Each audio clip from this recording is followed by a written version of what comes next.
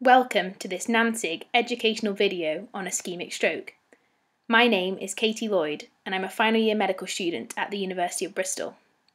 This video has been produced with the guidance of Dr. Alvaro Severa, a consultant neurologist specialising in stroke at Southmead Hospital in Bristol. The overriding aim of this video is to provide an overview on ischemic stroke for final year medical students. Specifically, it will cover the background of ischemic stroke, its risk factors, clinical presentation, including different systems used for classifying stroke, investigations in acute stroke, the management of stroke with emphasis on reperfusion therapies, and it will finish with discussion of complications following stroke, particularly stroke-associated infections.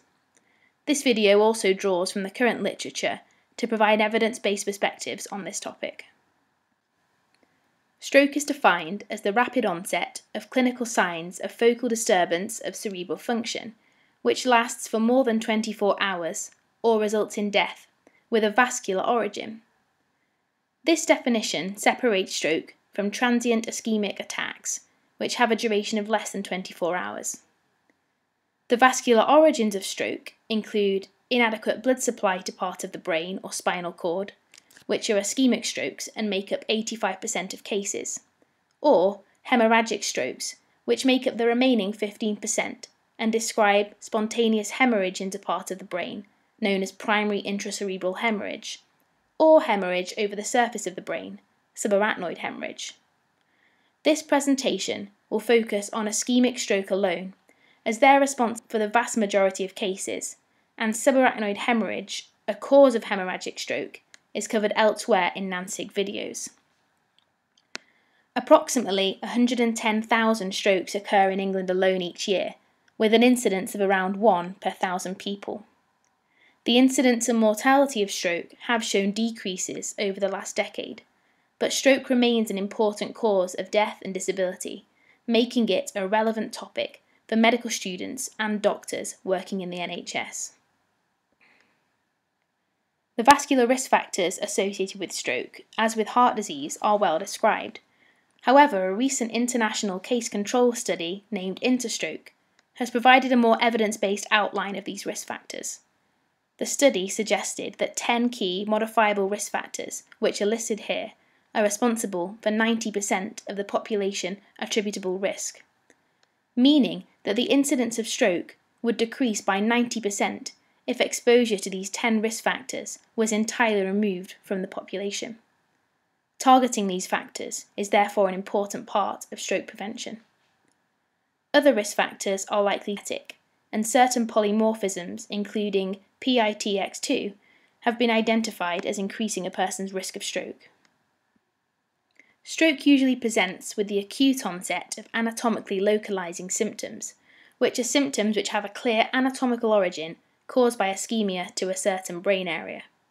For example, ischemia of the corticospinal tract resulting in unilateral weakness, unilateral sensory loss due to ischemia of the spinothalamic tract, or cerebellar signs such as ataxia from ischemia of the cerebellum. These anatomically localizing symptoms can occur in isolation or in combination. Atypical stroke presentations include positive symptoms such as movement disorders from ischemia to the basal ganglia, or neuropsychiatric disturbances. As well as the combination of anatomically localizing symptoms, the vessel which is occluded in ischemic stroke can also be used to classify the clinical presentation. The vessel involved determines which area of the brain or spinal cord is deprived of blood, and therefore has altered function, which subsequently determines the combination of anatomically localizing signs which will result. A final classification of stroke is the Oxford Stroke Prognosis Classification, which is also known as the Bamford Classification. This characterises stroke based on whether they involve the anterior or posterior circulation. TACS and PACS are anterior strokes, and here anterior denotes vessels supplied by the internal carotid arteries, including the anterior cerebral and middle cerebral arteries, whereas POX is a posterior circulation stroke and denotes vessels supplied by the vertebral arteries. The clinical presentation and subsequent classification also allows a prediction to be made of whether the occlusion is in a small or large vessel. For example, a TACS, a total anterior circulation stroke, has more extensive symptoms and therefore is predictive of occlusion of a larger, more proximal vessel than a PACS, a partial anterior circulation stroke, which has only two components of a TACS, and is therefore likely to be caused by occlusion of a smaller or more distal vessel, supplying a more restricted area of the brain. Lunar strokes, or LACs, produce a more restricted syndrome again of purely sensory, purely motor, or a sensory motor hemiparesis, without any higher cerebral dysfunction, and this is highly predictive of small infarcts in the subcortical areas, such as the basal ganglia or pons. Finally, posterior circulation stroke, or POCS, clinically groups together strokes that involve the brainstem, cerebellum, and occipital lobes, all of which are supplied by the vertebral arteries. All of these syndromes can be used to predict prognosis and outcome. TACS have the worst prognosis in terms of mortality, whereas PACS are the biggest predictor of recurrent strokes. The predominant investigation in acute stroke is brain imaging. According to NICE guidelines, imaging should be performed as soon as possible in all patients presenting with an acute stroke, or within 24 hours at the most. However, if a patient presents with any of the listed features which suggest hemorrhage, or if thrombolysis is indicated, brain imaging should be performed immediately, which is either the next available slot or within an hour. As the effect of thrombolysis is time-dependent, patients in whom thrombolysis is indicated must be imaged immediately to exclude hemorrhage before the treatment can be given. The brain imaging used in acute stroke is non-contrast cranial CT, which has near-perfect sensitivity to detect fresh intracranial hemorrhage, but its sensitivity for diagnosis of ischemic stroke is poor if the ischemia is recent, small, or in the posterior fossa. Based on the fact that CTs are performed as soon as possible, the role of cranial CT scans in acute stroke is therefore to rule out hemorrhage or other causes of the symptoms, such as a space-occupying lesion, as opposed to diagnosing ischemic stroke directly. CT angiogram is also used if patients are suitable for thrombectomy, which will be discussed later on in this presentation. The first stage of the NICE guidelines for the management of acute stroke is admission to a specialist stroke unit. This describes a ward which exclusively cares for patients who've had a stroke and is provided by a specialist multidisciplinary team. A Cochrane review in 2007 showed that patients who were treated on such a ward have a better outcome, including death, dependency, and institutionalised care. Other initial steps include the use of reperfusion therapies, including thrombolysis or mechanical clot retrieval. Antiplatelet treatment is commenced following exclusion of hemorrhagic stroke. 300 mg of aspirin given within 24 hours and continued for 2 weeks, when long-term antithrombotic treatment should be initiated, which is usually clopidogrel.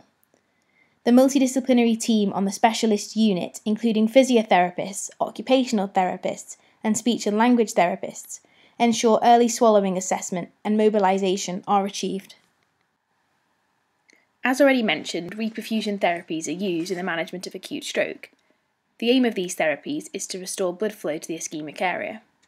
The rationale behind this is to prevent damage to the penumbra, which is the area of damage surrounding the core infarct. Unlike in the area of core infarction, the damage in the penumbra is dynamic and develops over time, involving complex apoptotic pathways. Intervening early to produce reperfusion of the area can therefore limit the damage to surrounding structures and produce better outcomes. This time-dependent effect is shown here in this graph, where a shorter onset to start of treatment is associated with better outcomes at 3 months compared to more delayed treatment. Reperfusion can be achieved by either thrombolysis or clot retrieval. Thrombolysis uses the recombinant tissue plasminogen activator alteplase to convert plasminogen to plasmin, the enzyme responsible for clot breakdown. This is given to patients who present within 4.5 hours and in whom hemorrhage has been excluded. Clot retrieval is a newer method which is less well known amongst medical students. a catheter is inserted into the femoral arteries and advanced to the cerebral vasculature via the carotid arteries. Once the catheter is on the clot, a stent is deployed and then retreated, which brings the clot with it and restores blood flow. In a study by Goyal et al. 2016, data from 5 randomized controlled trials was collaborated to assess the outcomes following thrombectomy. Patients who presented within 12 hours of symptom onset were randomized to receive either thrombectomy or the best available medical treatment. The results showed that endovascular clot retrieval improves the odds of a better outcome following stroke, defined as reduced disability at 90 days. This improved outcome included patient groups in whom alteplase was indicated, suggesting that thrombectomy may produce better outcomes than alteplase.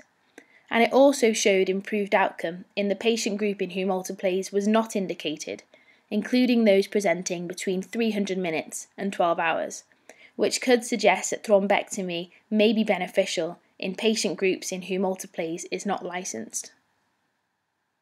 Once a patient has suffered an acute stroke, they are at risk of complications, the common of which are listed here. Brain edema is managed surgically using hemicraniotomy. The other complications are medical and should be managed urgently as they can alter prognosis, such as stroke-associated infections, which will be discussed on the next slide.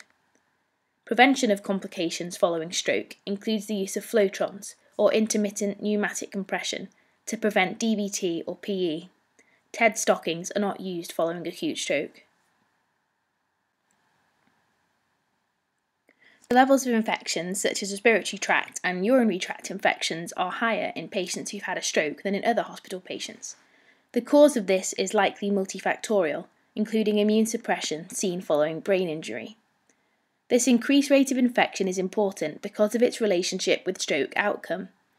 Stroke patients with pneumonia have a mortality rate of 27%, compared with 4% in stroke patients without pneumonia. Patients with stroke-related pneumonia survive, show significantly decreased functional ability following stroke. Based on this, treatments to prevent stroke-related infections have been researched, including prophylactic antibiotic treatment in patients following an acute stroke.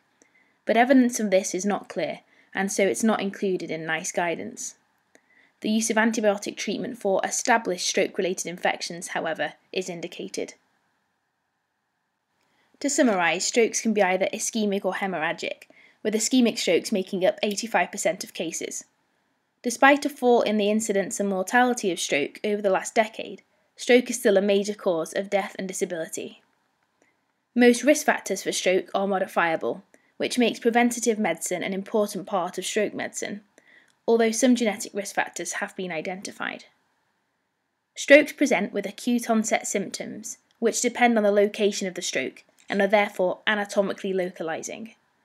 The main investigation is cranial CT, which is performed as soon as possible in all patients with a suspected stroke. The management is multidisciplinary and involves the use of reperfusion therapies, which are important time-dependent options to limit damage to the area surrounding the infarct, known as the penumbra. That's the end of this video. Thank you for watching. I hope it has been useful.